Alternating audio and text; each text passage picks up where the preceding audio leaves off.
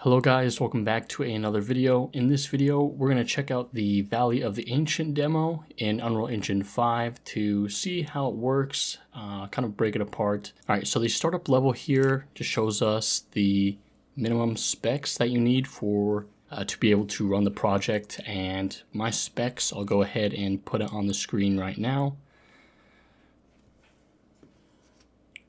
So I have a pretty decent PC and shouldn't have any problems running this thing. So I'm going to go ahead and load up the level here. Now, one thing to note is the fact that it's 100 gigs unpacked. I don't know how big the download is. I think it's like only 20 gig, 30 gig download, but I read somewhere that the size is due to the fact that they have like 8K textures on everything. So the actual game itself could be compressed to about 20 to 30 gigs without all the 8K textures. So, alright, so here we are in the demo. So you can see it's a pretty big scene, and I think I have 6 tiles loaded. Okay, yeah, 6 tiles loaded up here. I'm also recording too, and I have, all my programs open and stuff, so it's pretty resource intensive, and obviously you guys see why here. Very detailed. All Quixel mega scans. And we're gonna go ahead and play through this. And I'm gonna make this full screen as well. Okay, so we have our character here near the fire. Looks pretty good. So we can left click to drone. You see I'm getting a little frame rate drop there, but okay, so we can move around, fly around the scene, shift the turbo.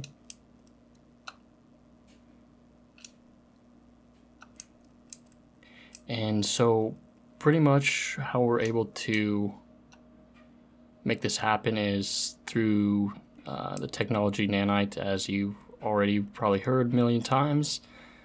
Basically, there's all these Quixel megascans on the scene, and they're essentially raw megascans. And the way it works is they're clustered into triangles, and the triangles break everything up. And as you get farther away from the mesh, it's able to keep the same composure much better than traditional LODs in like Unreal Engine 4 or any other game. So when I zoom in here, you're not seeing any part of the mesh popping in and out because of that triangulation and the clustering. And I'll show you what I mean here in a second, but okay, so we'll hit X to return, and then we hold down W to move. And there's a lot of screen tearing here, but I don't really have like a VSync monitor or anything, so.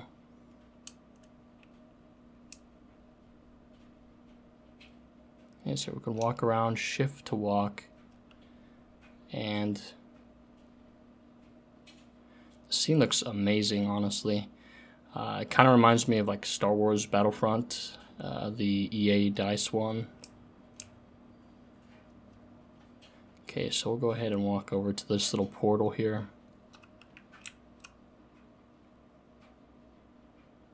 Okay, so the portal takes us to this other dimension called the Dark World, and they're using this new technology called data layers to layer on levels upon levels, which is kind of like a niche sort of thing, I want to say, because I could see its uses, like for example making transition between a certain level.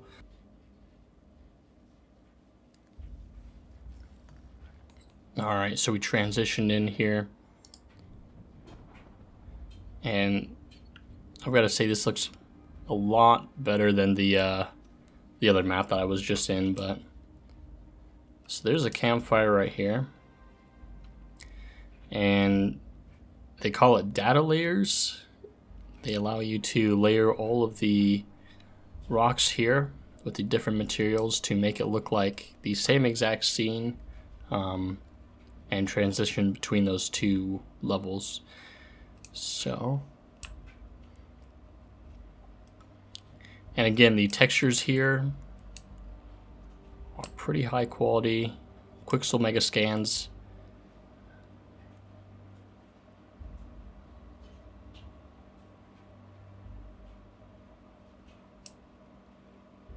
And yeah, we'll go ahead and walk down the path here.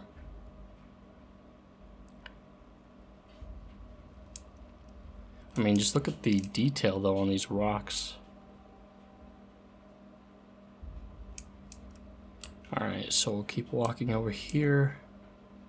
I'm gonna hold down left mouse click to shoot. You see my frame rate is a little laggy.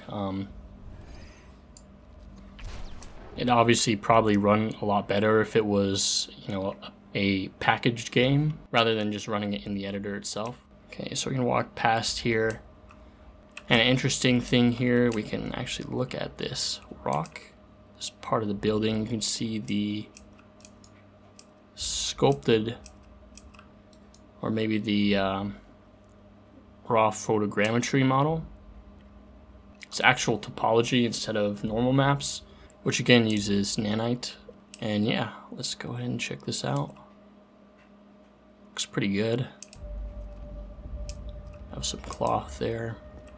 Okay, so the next part right here, our character automatically jumps over the little ledge. I guess that's like a new animation feature or something.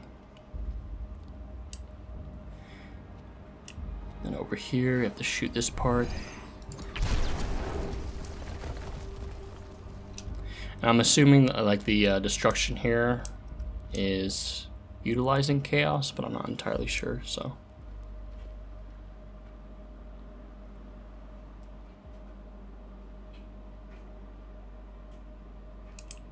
Okay, so I'm wondering if like the level behind us is streaming out as we go off, or is it just know how to do its thing? I don't know. Okay, so it's gonna play the cutscene here.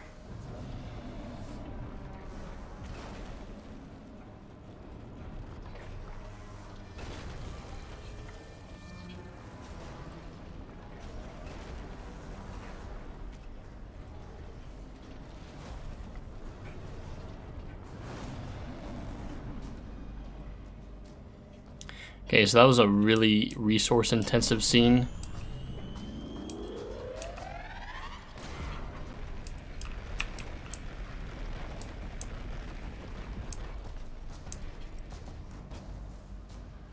Character is pretty much just shooting red laser beams at me, and if you notice, if you just stand in place, and if you let the beam get a little bit closer to you, you just do this little dodge animation. Anyway, so the actual character here is also using nanite. And I'll actually just take it out real quick to show you that.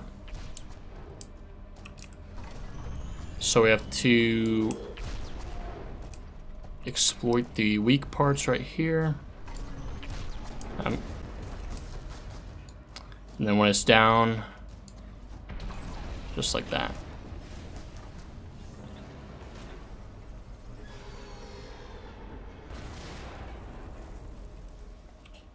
Alright, so we can walk up to the destroyed mesh here, and you can see on the armor plates, that's all sculpted detail. And so unfortunately nanite right now is quite limited on what it supports. It only, I believe, only supports static meshes. So the reason why they chose this robot is because they can attach these static meshes to a skeletal mesh and still utilize all this detail in it. So, but yeah, that's pretty much the demo. Unless I'm obviously missing something here, but I'm pretty sure that's pretty much it. Yeah, so let's go ahead and check it out in the editor. So we'll go ahead and check out this little scene over here. Take a look at this fire though. It looks pretty high quality. It's a photo scan file right there, and the dynamic material on it. And there's our character. We can actually check out that character mesh. So it looks like the character here. We have hair, groom, our camera, and it looks like they use gameplay abilities for little particle attack that the character has. So anyways, in this level here, I've showed it off a little bit in my previous video, but we can go back to our visualizer here, and I'll show you guys, first of all, the instances. So these are, I believe, all the different meshes placed in the level, and there's a ton, as you can see. And so like these rocks here, I believe these are clusters, but basically they've taken a bunch of different meshes and joined them together. So if I go to overdraw, we can see where there's high concentration of like meshes that aren't being seen by the camera. So I'm wondering how they handle that, because if we take apart some of these meshes here, you're gonna see there's more mesh under there. There's just a bunch of stuff under here.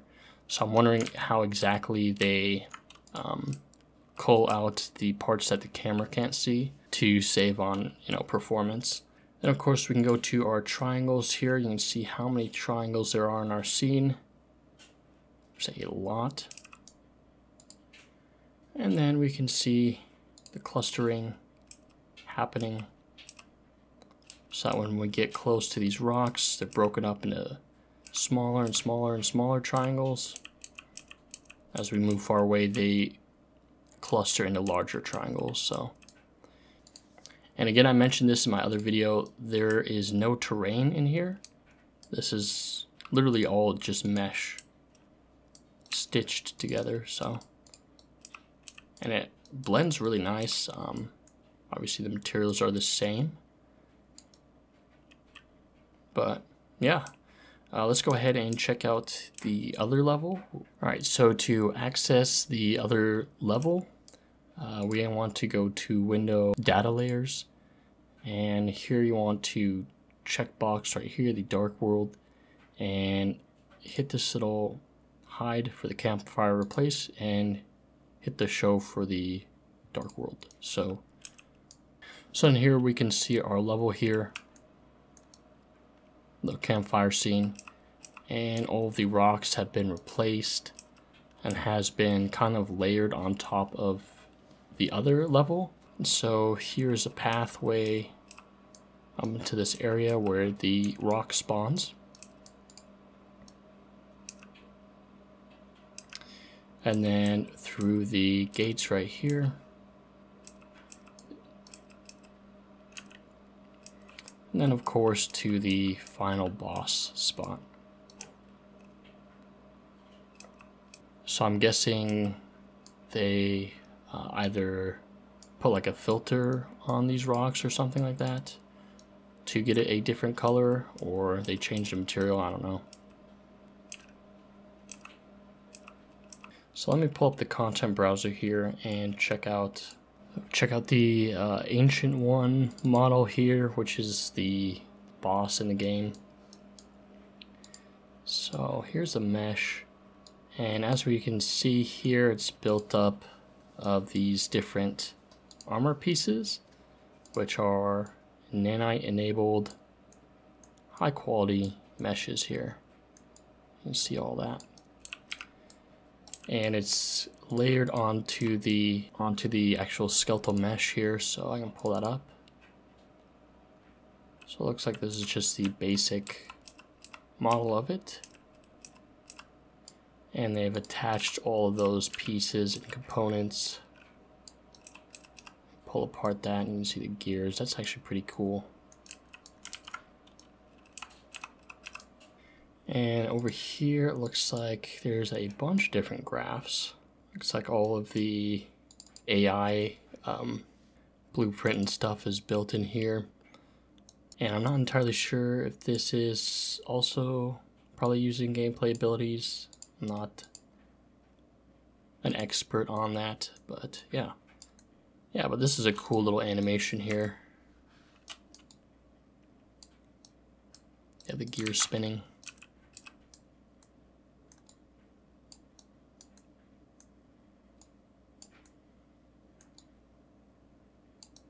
But yeah, these are pretty cool maps. You can use, of course, all of these rocks and meshes. They're all Quixel Mega Scans.